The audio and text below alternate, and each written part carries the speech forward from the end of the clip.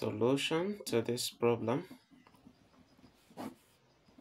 x squared minus x cubed equals 12. Okay, looking at what we have on the left, we already know what to do with 12 here. X to the power of 3 equals 12 can be 4 plus 8. This is because 4 is 2 squared and 8 is 2 cubed. Right here, we still have our x to the power of 3, and here we have our 2. Now, this is like this, and this is like this. So let us rearrange, and then we will have x to the power of 2 minus 2 to the power of 2. Then we have minus x cubed minus here we have 2 to the power of 3, and this is 0. X squared minus 2 squared can be dealt with. Then here we have minus. Okay, if you like, you remove this one, it does not change anything. So we have here we're going to have x to the power of 3. Then this will turn to plus 2 to the power of 3. Then we equate to 0. Okay, permit me to remove this so that it will not confuse us. X squared minus 2 to the power of 3, then minus x cubed plus 2 to the power of 3 equals 0. This is difference of two squares, right? Okay, this is supposed to be a square, difference of two cubes, and this is addition of two cubes, difference of two squares. Now for this, we're going to have x minus 2 into x plus 2. Then minus, for this one, we're going to have x plus 2 into x squared minus minus x times 2. It's supposed to be x times 2, then plus b squared, which will now be 2 squared. Everything here is equal to 0. X minus 2 into x plus 2, common factor, then minus, here we have open bracket x plus 2 into, here we have x squared minus 2 times x, that will be 2x, then plus 4. Everything equals 0.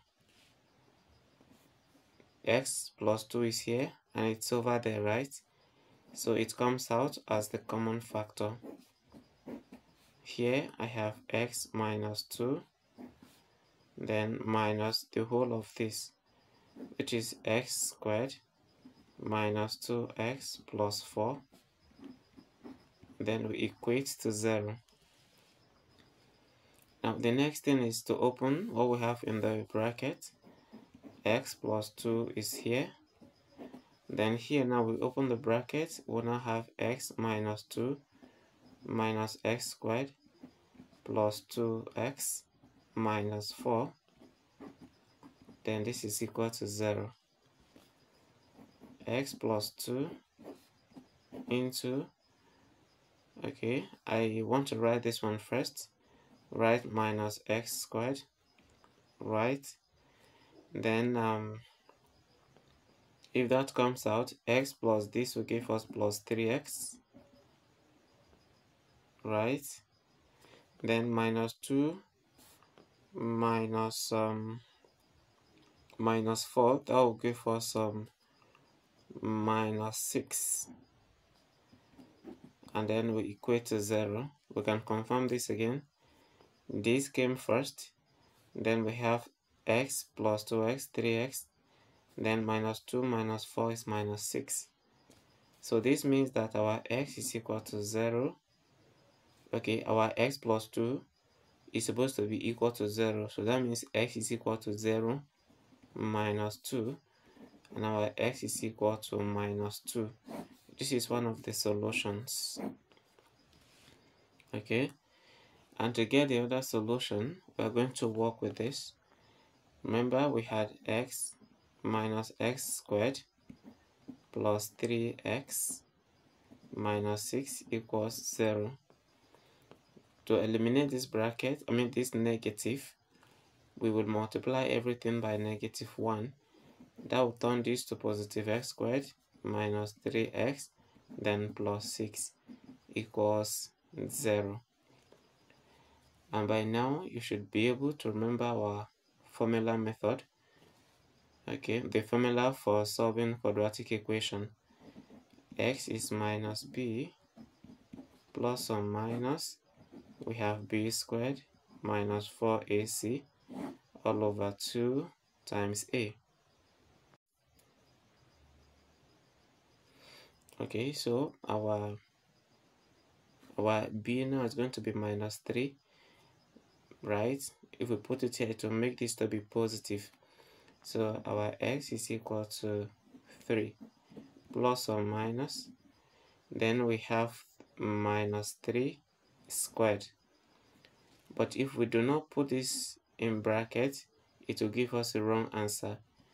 Minus 4 times 1 times 6, right? Because a is 1 and c is 6 divided by 2 times 1. Okay, let us continue. Okay, so our x will now be 3 plus or minus. We have minus 3 squared, that will give 9. Then minus, okay, we have 4 times 1 times 6, that will be 24. Then we divide this by 2. Then our x from here will now be 3 plus or minus square root of 9 minus 24 will give us 15. And that will be negative 15 rather. Then we have this over 2. So that our x will now be 3 plus square root of 15 multiplied by I because of the negative over 2, or 3 minus square root of 15 multiplied by I divided by 2.